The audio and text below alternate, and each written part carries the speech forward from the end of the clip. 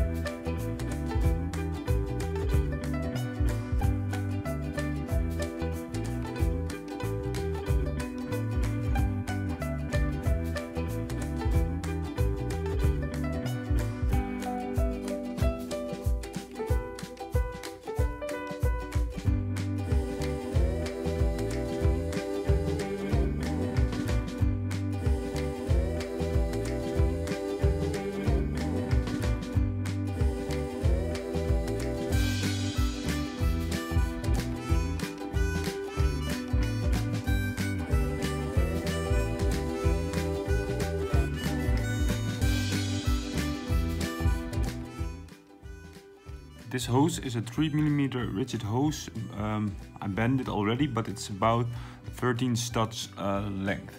It's almost the same length as the car itself, so you know what to use. And this is a Brick Arms M2 HB gun that's gonna fit on top of it.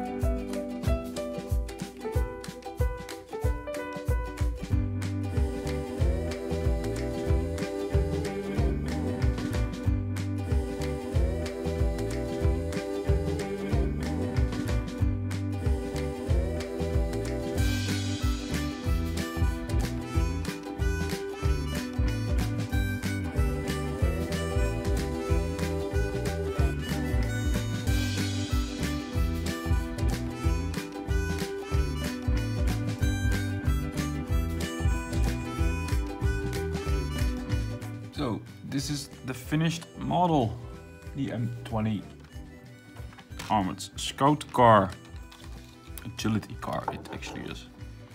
Well, I'm going to do a deeper in-depth, yes that's a correct word, in-depth review on this one in a total different video. But yeah, I hope you liked the tutorial, and if you're going to build it, I would love to hear from you. I would actually really enjoy you sending me a picture. I will post it on my Instagram. If you build it and you post your own picture on Instagram, please tag me in it so I can repost it and will give you an obvious shout out. For now, thank you for watching. If you like this video, please hit the like button and leave a comment about what you think about this car. I always love receiving comments. I try to answer all of them, and maybe that's reason enough for you to even subscribe to my channel and see more tutorials in the future. For now, thank you for watching and hope to see you next time. Bye bye.